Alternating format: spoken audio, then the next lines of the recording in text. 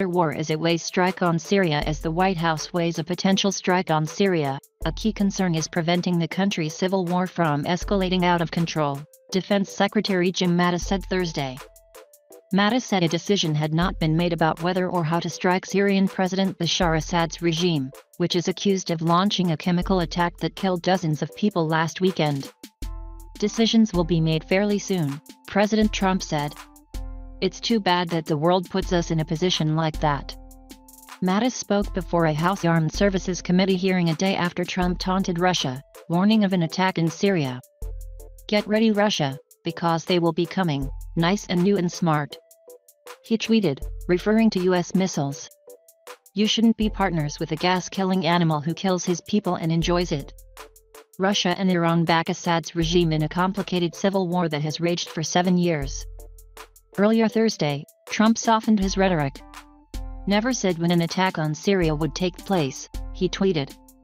Could be very soon or not so soon at all. The United States is attempting to calibrate its response to be strong enough to deter Assad from use of chemical weapons without destroying his government. A collapse of the Assad regime could lead to a political vacuum in Syria and a resurgence of the Islamic State. The terror organization has been driven from most of the territory it held in Iraq and Syria, but pockets of militants remain, and the organization has proved resilient.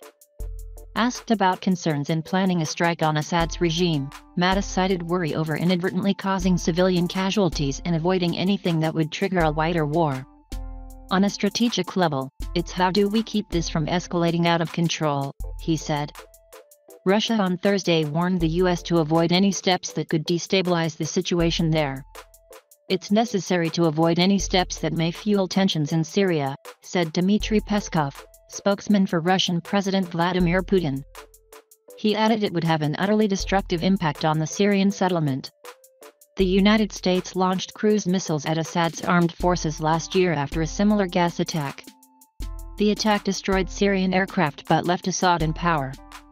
Mattis sought to assure lawmakers that any attack on Assad would not distract from the administration's key policy in Syria, the destruction of the Islamic State, or ISIS. Our role in Syria is the defeat of ISIS, he said. We are not going to engage in the civil war itself.